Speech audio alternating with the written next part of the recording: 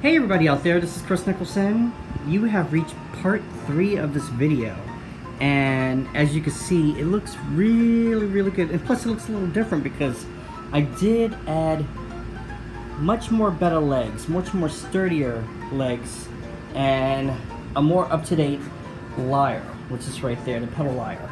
So as I said, these I had laying around, so I didn't even bother to recreate because I had them laying around, so I might as well put them to good use. And as you can see, the case, it's basically almost built. What I mean by almost built, because you're going to be still doing much more to it. But there's lots of stuff that I want to do today. So what I wanted to show you is that I bought a piece of wood over here, and this actually, I got this from Home Depot, surprisingly, and it was straight. And you don't have to worry about the knots or anything like that, because as I said, you're going to be doing re-veneering. But this is going to be the top of the piano. So I'm going to show you guys how to make the top of the piano. And what I'm going to also do is that if you're working and you want to make it like a small baby grand, it doesn't have to be angled like this. As you can see, this side over here is a little bit inwards. It's angled. And this side over here is a little bit straight. And that's the characteristics of a concert grand. So what I'm going to show you is how to actually expand those cheeks, the cheek blocks right over here, because you're going to have to make them just a little bit bigger, depending on what kind of size keyboard that you're actually going to fit inside the piano. But we're going to cut this piece of wood to the right length, and it's going to be awesome. Alright everybody, so right now I'm about to make the top of the piano. As you can see that I put it on top of the wood on top of the piano casing that I'm building, and it is long. It's very long. That's how long that I want it. You don't have to worry about the seal because you're going to sand that off anyway, or when you're veneering you have to sand that part off anyway, or else it could stick out in the veneer. So I have one dilemma, which is that on this side over here, which is the long side, it's perfect. And on the other side right over here, the casing sticks out a little bit. But that's okay, because all the other recycled wood that I'm going to cut after I cut the board, I can use it to actually as a patch-up job, which is really no problem. So I'm going to cut the piece of wood for you, and I'm going to show you what to do. Okay everybody, so here's a big tip. Since you have the longest side on the piano, you're going to deal with the concert grand, but the baby grand is going to be a little bit shorter.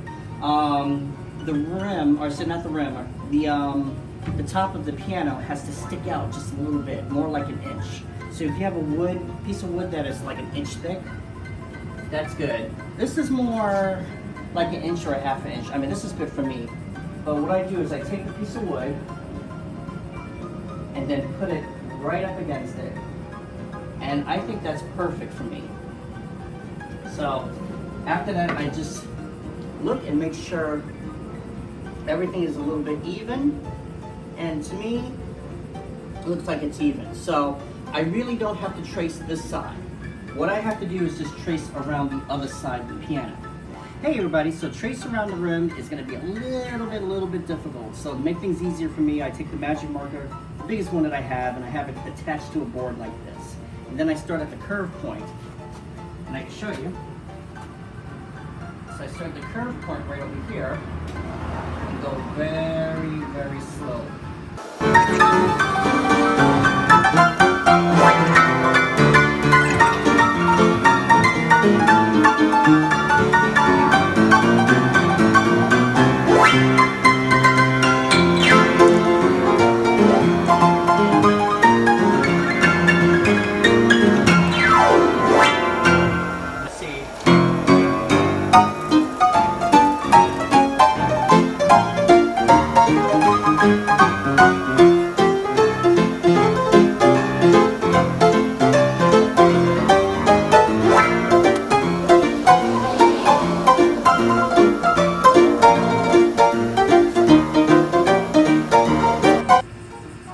Now it's time to cut the piece of wood with the jigsaw.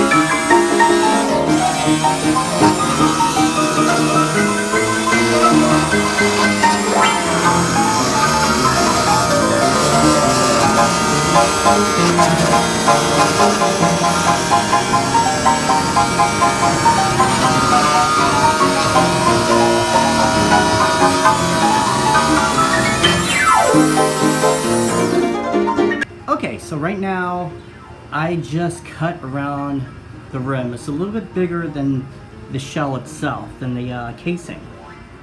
And I still have to do that part, which is no problem.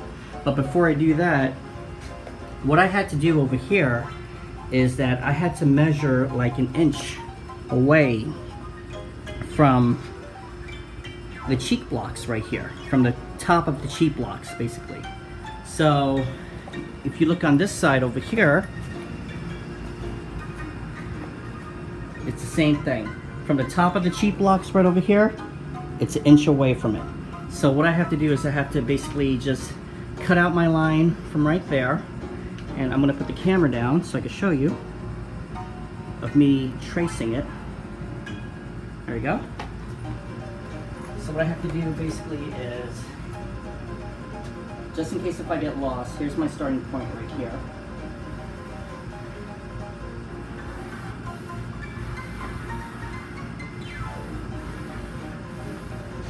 To my ending point right over here.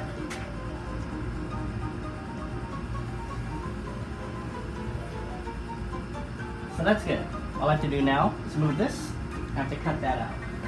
Now the most important thing that you have to do is before you take off this lid, because you're not going to know what your positions are, you have to mark every single position that you do on, like from the shell. So to give you an example, here's the back of it right here. And I'm going to trace the whole position of the rim, which is the back. This is so if you were going to take it off again, you know exactly where to put it back on. And don't worry about this because the veneering is going to cover all of this up. So there we go. I traced the bottom of it, the bottom of the lid to match the rim. And I have to do the other side too. All the way to the starting point.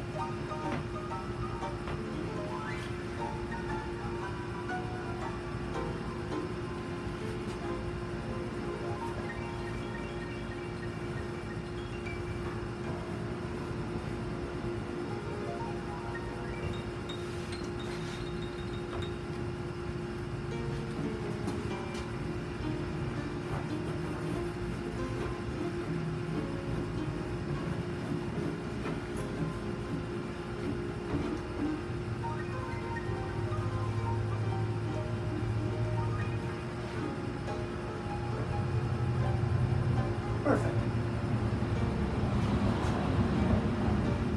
And then, after that, we have to cut the top piece off. And then we could use the extra wood for other stuff. There would be no problem, which I can show you a little bit later.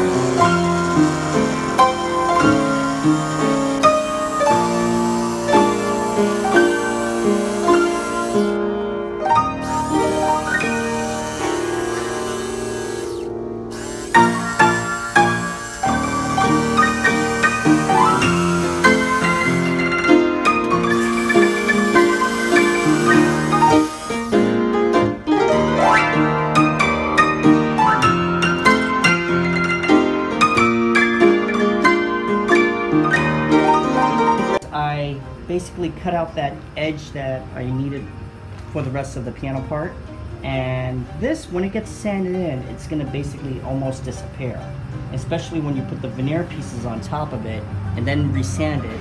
It's going to basically disappear. This right over here, this is PVC glue, And I got this from basically the shaft piano parts. This is the strongest glue for like key tops and also for wood. So to join these two pieces together, I got my two clamps right here, one clamp right over here and one clamp over here. And to join these pieces of wood together, I'm gonna use my PVC glue, put it on and let it dry overnight. Okay everybody, so now here comes the measurements between two sides of your lid. You're gonna have your head and you're gonna have your tail. So of course, your lid has to support basically your music desk right over here. The music desk, I say, is going to come out to basically right around here. Yeah, right around here. So it has to be straight, number one. I have my leveler, which is basically my big ruler. So I'm going to measure out basically an even 3 inches for both. So that's 3 right here, 3 right over here. And that's perfect. And over here, I'm going to measure a little bit longer. And that's why I have this here, so I can draw the line. So, from the music desk to the end of this bar right over here, let's measure 18 inches. So we have 18 inches right here. And let me take a highlighter. Draw where it's going to be. So 18 inches is going to be right over here. And let's do another 18 inches right over here. So that's 18 inches right there. Just a little bit more and that's going to be. And that's exactly how it's going to be. Just like so we get 18 inches from the lid, and this gives you room to put up the music desk if you wanted to slide it back or slide it forward, which is really good. So now we just have to just draw that line, and since it's late, we'll cut out basically the head and the tail, separate both of them tomorrow. So let's draw a line.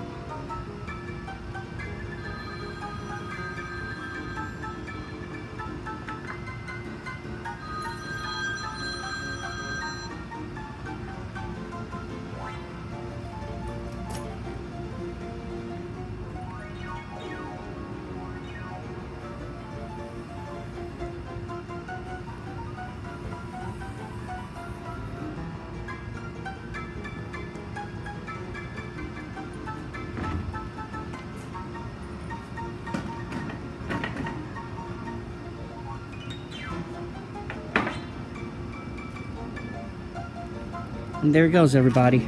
For tonight is I'm gonna glue that piece back on with PVC glue. All I have to do is just basically just glue in between and then clamp it. And then tomorrow I will cut that line separating the head and the tail together, and that's it. I think that is perfect. That is absolutely perfect. And I will show you basically, guys, what to do after that, because we're gonna install the hinge on to the piano. Okay everybody, it's a brand new day again, and guess what?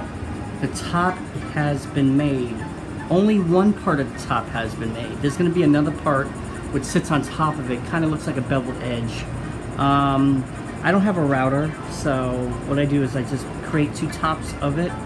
So there's going to be one right here, and there's going to be one that's going to go almost to the rim, and it's going to sit on top of the top, but it's starting to look like a piano, as you can see, everybody.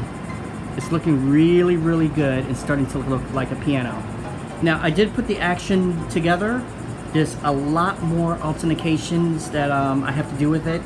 If you're going to use just a regular keyboard action, you might want to work around that, but I will make another video about the action probably in another video when I start working on it, but it was a lot of hard work. So everybody, this piano is starting to look definitely like a real grand piano. Now, if you're just going to use it as a prop and you want to put an action on there, and not play it, just use it as for like Broadway plays, stuff like that, and the actor's gonna play it, but not actually playing it. This is good. Also, not only for a prop, but now you get stability. So, I can sit on top of this piano, wiggle on it. It's got a lot of stability. Me, myself, I'm 200 pounds, and for it to do this, it's perfect. So if I ever wanted to play the piano and have a singer on top of the piano, now you can. So remember when I was talking about the cheeks of the piano? These are the cheeks of the piano right over here. That's what it kind of gives it like a style. In the early days when pianos were basically forte pianos, they would just box. And it didn't show the hands at all. So somebody came up with this style to actually really show the hands. This was my template, which I might still use. And I made a whole bunch of cheeks for the piano. The reason of that is because, as you can see, the widthness of the keyboard is going to need just a little bit more fullness of the body. So, just to give you an example, there might be two of them here, and two of them on the other side.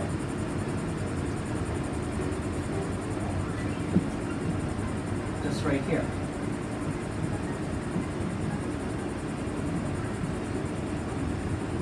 Which is pretty cool. You just have to, I have to cut off the ends over here. This has actually a little hinge right over here, and it has a pin, so I have to take these out. So I'm just going to lean them against here. Because what's going to go right over here in your empty spaces is going to be your cheek blocks. So with the two I have here, one of them is going to be a little bit straight to the keyboard. And the other one is going to be, of course, flush to those other cheeks right over there. But it's going to be basically almost like this. Now, no matter how it looks, it's still going to look straight. What I need to do is I need to take off this piece of veneer right over here, and I need to sand all three of these down at the same time to make sure that they're all going to fit perfectly. Okay, so what I end up doing is I extended out the cheeks a little bit and I sanded it down, as you can see right there. Now, as you can see with the cheeks, there's a little bit of a gap, which is no problem. There's one right over here, and there's even a bigger gap right here. So that's all going to be covered up with the veneer. Once the veneer is put on there, like the peel and stick veneer that I'm going to show you in the video a little bit later on, because it's going to take a long process just to do, but we'll do little by little. Once the veneer is on there, it's going to actually just make that gap disappear. And the reason that gap is there for is because, remember, I told you that the left side is angled a little bit. So I might have done it just a little bit too much on the gap, which is no problem, because I can actually fix that. I can fix it early, then fix it late. This side's okay. So over here is the lid, and so what I have to do is I have to sand down the sides. I have to sand the whole lid down, basically, and I have to cut the head off of the tail. So that's going to be another project that I have to do, is cut that down and then sand the whole piano down.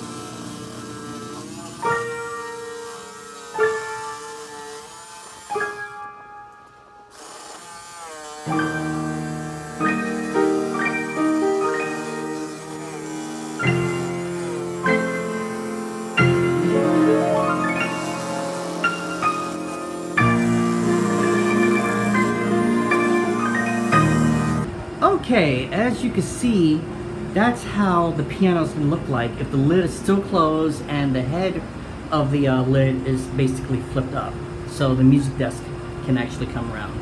I'm looking at this cheek and I see that I did this angle going this way just a little bit too deep, so I might have to recreate this bar again, and it has to be basically flush to the top. And that is basically to catch the fall board so it doesn't flip back. But this one is okay, so that one's no problem. That one's just a little bit too deep. That's my mistake.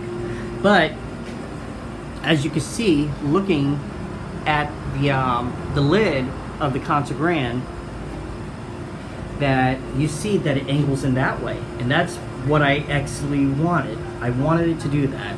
Usually it's just a little bit. Mine, I want it to be just a lot off angle, because what happens is that the way how this piano is designed is that with not just the lid, but the way how the piano is designed is that way, that the left side just angles in a lot. And because of that, the reason I did that, I copied that off of Mason and Hamlin and Steinway. Steinway does the same thing. Mason and Hamlin on their higher grands does it. Actually, Mason and Hamlin on all the grand pianos do it. The reason of that is because you're going to catch a lot of bass resonance coming from this end, because you have more of an extended soundboard. Instead of it going all the way around, all the bass is going to be traveled to that end of the piano. And that's one of the reasons why I designed it like that. So this, I can correct. That's no problem. That was my mistake. Now, I want you to look at the way how I kind of designed them. I sanded down, I took off the veneers, and I sanded down the sections right here. But they're even though it's a little angle, they're even. And you can see it more this way. They're even. The cheeks are even. This, like, say for instance, it's not going both ways. I sanded it down so it's actually even with it. A lot of the concert grands, the higher concert grands, they have this cutaway right over here. It's like shorter on one end and higher up here, and that's normal on concert grands. On mostly a lot of Asian ones, it's basically the same thing throughout the whole thing, but it's still angled just like that. If you're gonna do a baby grand cabinet, you're gonna find a lot more curves than a straight side like this. You'll find probably just a little bit of a straight side, but more curves. But I tell you this, it looks like a professional piano even though it's not fully done yet. So we got lots more to go. After designing all the stuff on the cabinet, there's going to be a lot of veneering, which is going to be in another video to do. The next process that I have to do is I have to make sure that the head and the tail are even, so when they open, as you cut, it might not be even. You know, so there might be ridges over here, might be a little wavy. When you put on, say for instance, a hinge, just like this, a piano hinge, just like that, it's not going to work right. So what I have to do is I have to actually sand down the top to make it look almost like the bottom, which is no problem. So first thing I do is, I don't have clamps. So what I do is, not to the tip of it, but mostly to the middle right over here. I take a drill, I take a drill and my screw, and to screw in.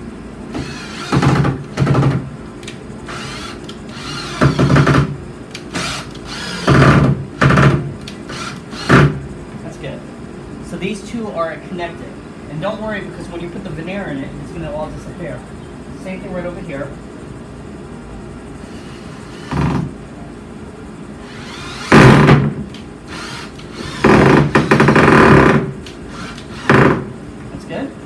So both of these are connected at the same time.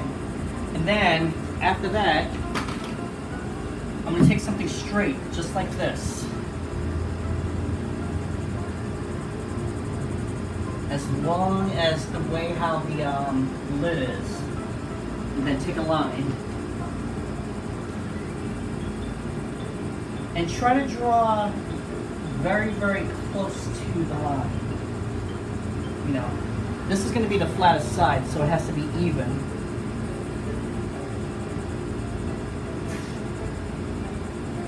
And so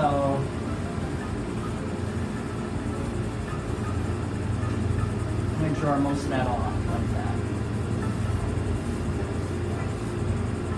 My mark is not working, but I have to use a pencil actually to make the line.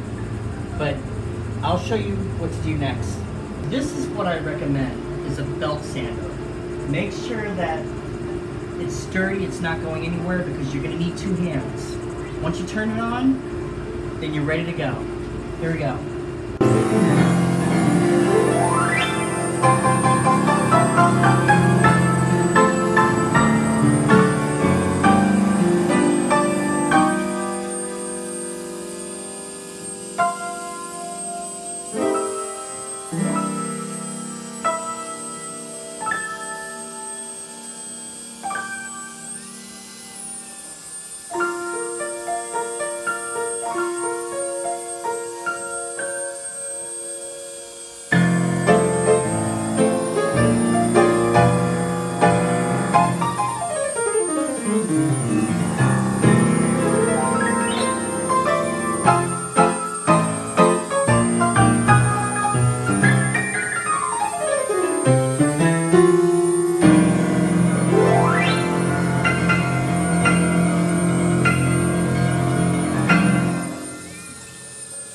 Look at that, everybody. Nice and smooth and straight. That's exactly what you want it to do. I might have to get this edge over here just a little bit, but the rest, the wood is so hot because believe me, I sanded it to the max. Oh my gosh, it's so smooth.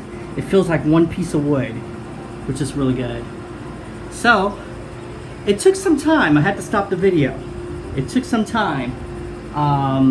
You know, it's weird. One of my friends said, Kris, the way how this piano is looking, you made this one a lot better than your first one. And I'm starting to believe so. And this time I'm not doing any shortcuts. If I make a mistake, I do it all over again. But there it is. It's nice and smooth. That trusty little belt sander right here, oh my gosh, that's one of my favorite tools.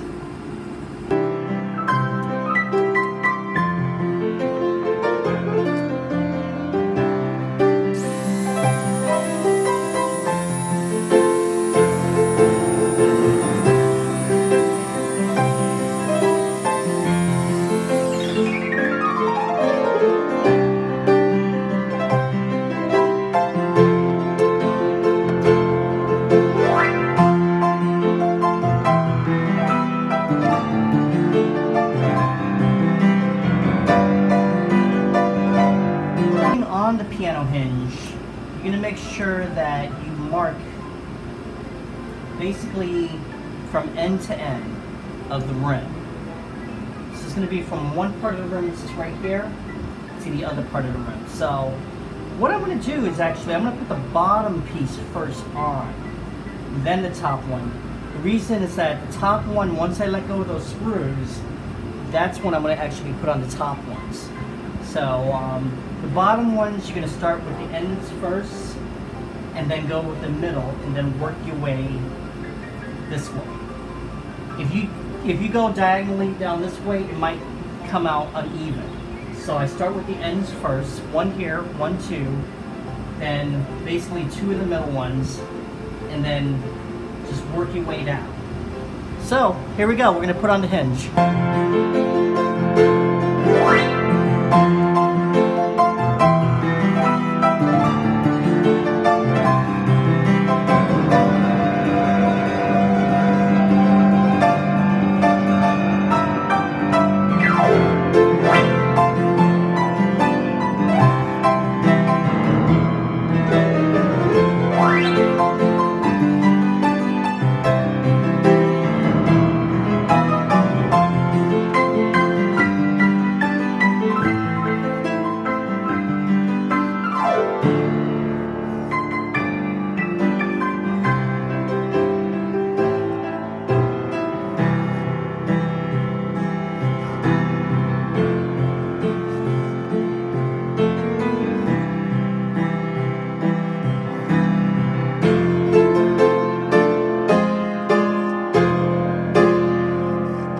Okay, so after putting in the bottom row of screws in, what you want to do is make sure that your hinge closes properly.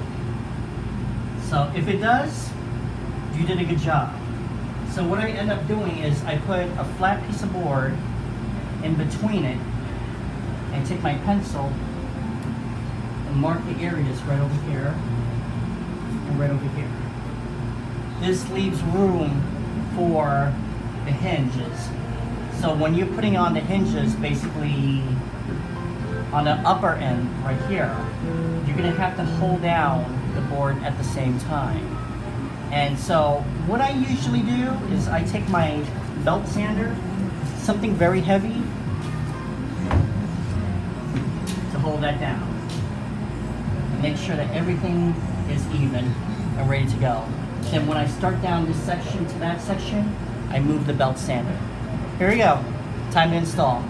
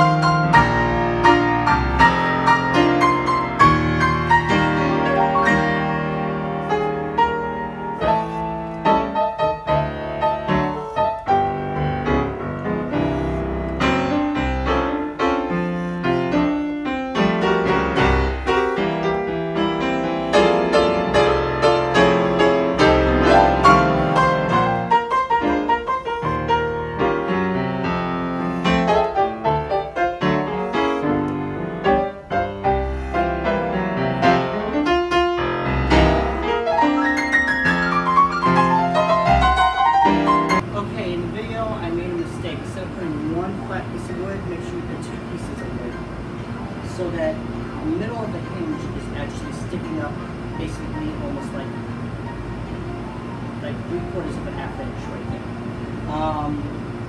So here we go. Do it just like that. The reason for that is because these kind of pieces of wood right over here, you're actually going to be using for your top trim that goes all the way around. So this is what it looks like right now.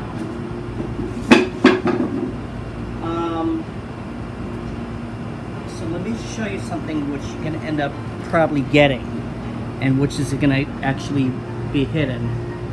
As you can see that the hinge is a little bit up above, but right at this section, some of your screws are kind of popping out just a little bit. But you don't have to worry about that. The reason of that is because that's when you're going to put your top pieces, which is the wood that's like this. So it's just basically a thin piece of wood on top of it, and it's going to hide it at the same time. It's going to lock it down. And so I'll show you how to do that in another video. Now the last thing for this video is that I'm going to sand down the rim and basically just the edges of the top. I'm not going to do the full top around because that's all going to be recovered again. So you're just going to go around the rim, make sure all the pieces and everything is sanded down evenly, nice and straight. And then just the edge of the top going all around the piano. And after that, that's when you're going to cut out your bevel piece right there. If you don't have a router, there's another piece that you can put on top of it. It's almost like a bevel piece that I usually put on top of my pianos, and I have to show you that in the other videos. But just to close this video, that's exactly what I'm going to do, is just sand around just the edge, because you don't know how big you want your bevel piece. And just go around the piano and just sand around just the edge of the lid right there. So here we go.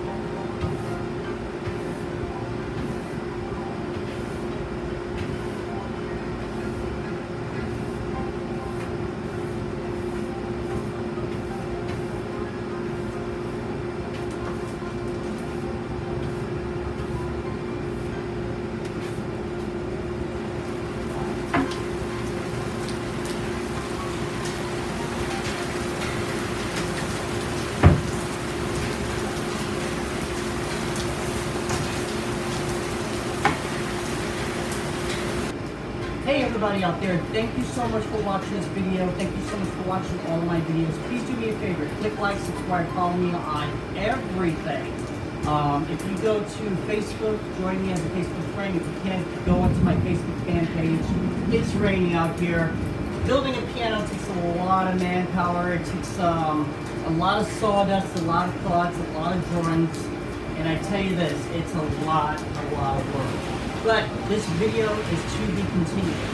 So do me a favor also, please subscribe to my friends. One of my friends is Bradley, which is called The Brad. He's a keyboard enthusiast and he plays keyboards, he gives his opinions on them. Me and Bradley, we know each other for many years. And please like, follow notifications and subscribe to this channel. And also to my friend Mike Lumley, which is Keyboard Crazy.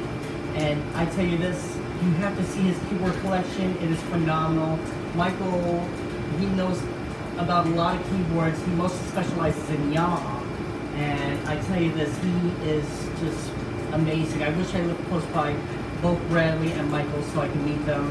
Maybe one day I will end up meeting them one day, but they are such good people, and please subscribe to them. So, until I get more supplies, until probably next week, to be continued. Thank you so much, everybody. Have a nice day.